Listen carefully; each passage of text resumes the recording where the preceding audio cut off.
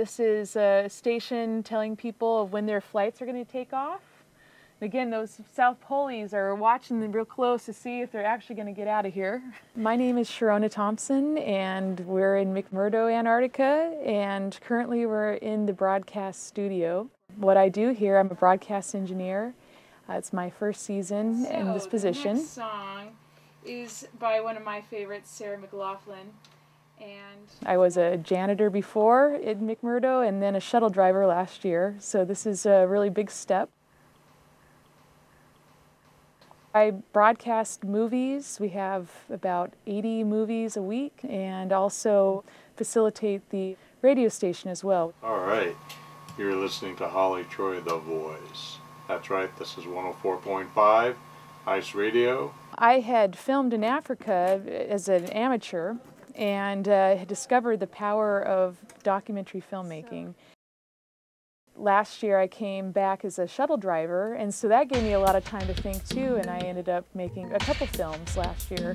One, just a training video on how to check out vehicles and fuel them and such, because it's so cold outside just to even learn that. So it's kind of the first step that people take when they get here as a new shuttle driver, is to watch that film. And then the second film I had entered was a film about how paint and rust decays here in Antarctica with the hard conditions, and took photographs of dumpsters and sides of buildings and such, and created these abstract art pieces that I put together in a little mini film for the film festival.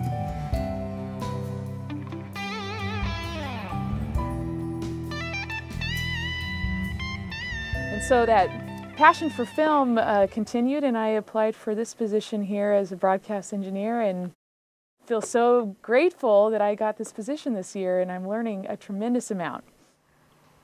So we have 13 stations, and one of those stations is our weather station. And this is broadcasted throughout the community, and this tells people what the weather's like.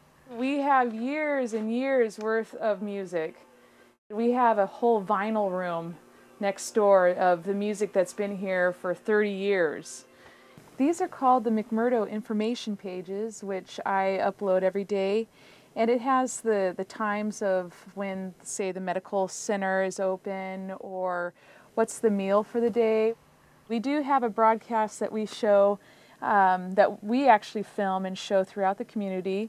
And that is the Sunday night science lectures. I film those and then edit them, and we put them on our TV station so people who weren't able to make the lecture can watch and see all the interesting projects that are happening here.